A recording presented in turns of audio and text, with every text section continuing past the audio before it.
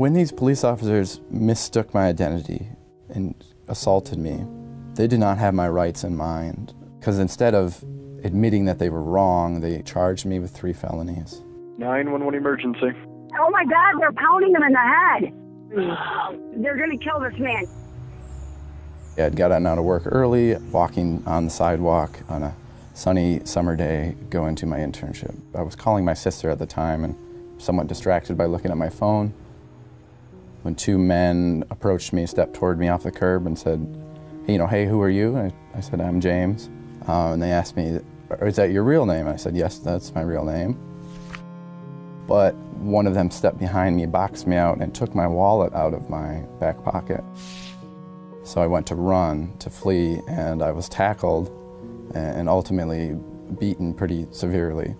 I was screaming for someone to call the police. Oh my God. They're beating him up. Like, they're literally assaulting him. When I was being choked, I feared for my life, truly, and it was a moment where everything went black, and as far as I know, that is as close as you can get to being dead without being dead. The police came, and then that was when I realized that they weren't muggers, but they were just a police detective and an FBI agent. In this case, the officers were looking for a fugitive with an extremely broad description. James looked absolutely nothing like the photograph the officers had of the fugitive whom they were looking for. Do you have any weapons on you at all? No, sir, I thought they were trying to mug me. I remember being loaded into the back of the ambulance, just being so stricken by what had all had just happened. I was in a great deal of pain when I got to the hospital, and I remember everyone there, the staff, the nurse, even the officer that was in charge of watching me. As I was cuffed to my bed, I remember him loosening the cuffs and telling me that I shouldn't be there. I went directly from the hospital to the jail cell, where I was, stripped of my clothing, given a jumpsuit, given a mug shot. Spent the night on a cold jail cell crying. I called my parents and made it there as soon as they could to bail me out. Hello, this is a prepaid collect call from James. An inmate at Kent County Correctional Facility. Hello. Hey. We're getting Screwed. I'm going to prison, I think. No, I don't think that. We're going to get a bondsman and get you out of there. It's $50,000. I know. This is bad. This is really bad. After I was released from jail, much to my surprise, the police officers charged me with 3 violent felonies. And I had to go to trial 6 months later. I spent that whole 6 months probably the most scared and the most stressed I've ever been in my entire life, having no idea if I'm gonna spend the next 10 years of my life in prison for something that I didn't do. I remember my attorneys telling me, most people don't win against the government, and we know that you did nothing wrong, but if they offer you a plea, you should consider taking it. And they did, and I said no. I said, no, I didn't do anything wrong. What happened to James is not an isolated incident. Typically, people just don't hear about them for any number of reasons. In a situation like James's, where a prosecutor brings several serious felony charges against someone, they'll typically take a plea deal to avoid going to trial and potentially spending decades in prison. And once they do that, their ability to go after the officers or hold them accountable for violating the Constitution basically evaporates. When the jury came back, they unanimously acquitted me of all charges. I cried, my family ran towards me, and I remember as I was walking out of the courtroom, one of the jurors ran up to me and she gave me a hug and she said, I'm so thankful. She said, I knew the whole time that you did not belong there and these men did terrible things to you. This case illustrates the lack of accountability that takes place when a police officer or an FBI agent violates someone's constitutional rights. One of the main ways that the government avoids accountability for violating the Constitution is through a doctrine that's called qualified immunity. And it says that a government actor is allowed to violate your constitutional rights. You can't do anything about it unless a court has already decided that the actor's specific actions are in fact a constitutional violation. After the assault, I dropped out of Grand Valley State University, which I was going to at the time. Parts about everything that I've endured is not just the incident as it happened when it happened, but all the repercussions since then. Missed job opportunities, but I cannot work federal jobs.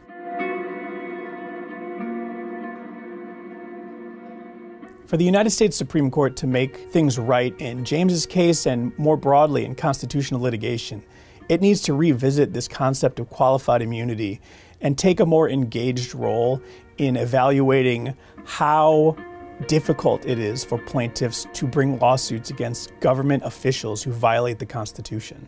James's case is part of IJ's new project on immunity and accountability. Immunity doctrines turn fundamental concepts of American jurisprudence on their head. If citizens must follow the law, the government must also, and that includes following the Constitution. And following the Constitution means officials being held accountable for violating it. The Institute for Justice represents James to ensure that law enforcement officers can't operate above the law and free from the Constitution they were sworn to uphold. A victory for James will set an important precedent through which members of all state and federal joint task forces will be held to account for their actions. They were out of control pounding him. If the United States Supreme Court takes this case and hears it, and it is in our favor, as I firmly believe it should be, I hope that it changes things for the better. I hope that there is accountability for these officers and for the other departments that do this kind of thing and get away with it.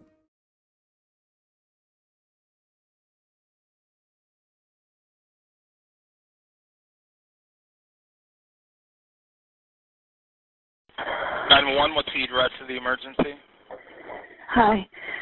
I can hear someone out the back, and I'm not sure if she's having sex or being raped. Give me the address.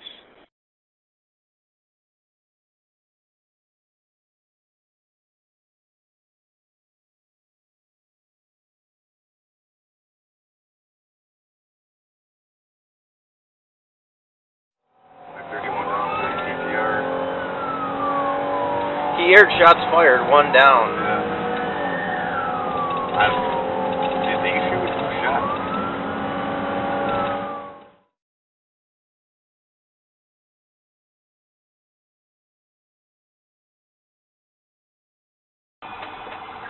They're on roll suspect at large. Copy 530, no suspects at large. What the hell's going on?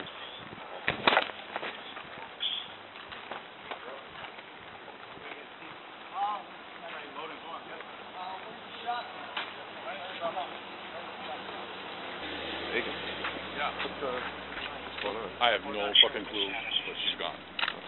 Okay. I have no idea. Suicide? Suicide.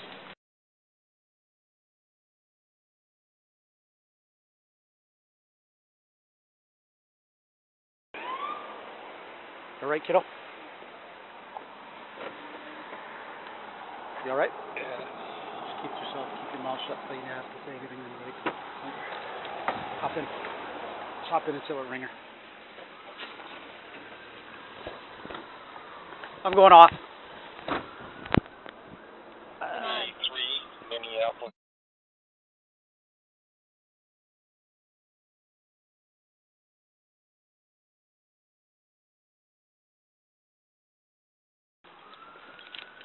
What do we got?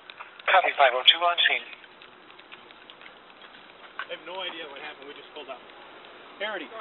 What's going on? We had that the call over here. Someone was screaming in the back. We pulled up here. We were about ready to just clear and go to another call. She just came up out of nowhere on the side of the thing, and we both got spooked. I had my gun out. I didn't fire, and then Nor pulled out and fired. Where is he? He's in the back of this block. Where is he? Where is he, Matt? Right here, ma'am. Matt, give me that. You do something else. Hold on a sec. Where is Noor? He's with Ringenberg. Okay. Oh, you moved him? Okay. Yes. Okay, you Where do you mean? move him. Yeah. We've got somebody in there. Oh, okay. Matt, just go to the end of the block. Hang on. Let me shut this, Matt. Hold on, Matt. you going to need somebody with him or not? Yes. Jesse, go with him. Put him in my car. Just sit with him in my car. Here. I'm going to leave this with you. Your tape doesn't take a regular? No. Does Fahey have, who has newer? Raynard Rudd. Where? In 510, right down here. Okay, Matt, go with Jesse in my car. I need this whole area. Okay. Do we know where there's a casing? All right, I want you guys, I'm telling you, I want tape across all that, all the alley. I want that blocked as well. I don't want anyone walking down here. Yes.